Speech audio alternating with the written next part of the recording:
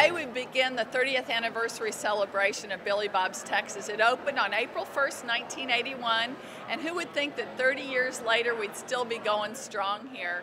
Of course, tonight the mayor's going to be here to present a proclamation as Billy Bob's Day in Fort Worth. We've got something from the governor and the congresswoman. We're asking the stars that have played at Billy Bob's over the last 30 years to come and walk the red carpet.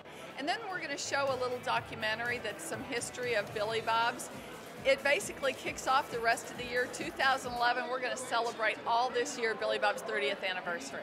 When I was a young man, about 13 years old, Billy Bob's opened. I was so excited. Do y'all remember that old Cook's department store that was here?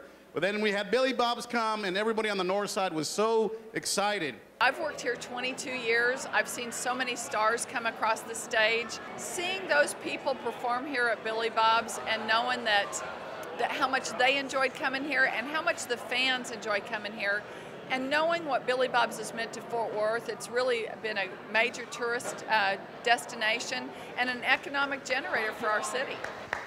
Thank y'all. Let's hear some noise. 30th anniversary, guys. Let's hear it, Fort Worth.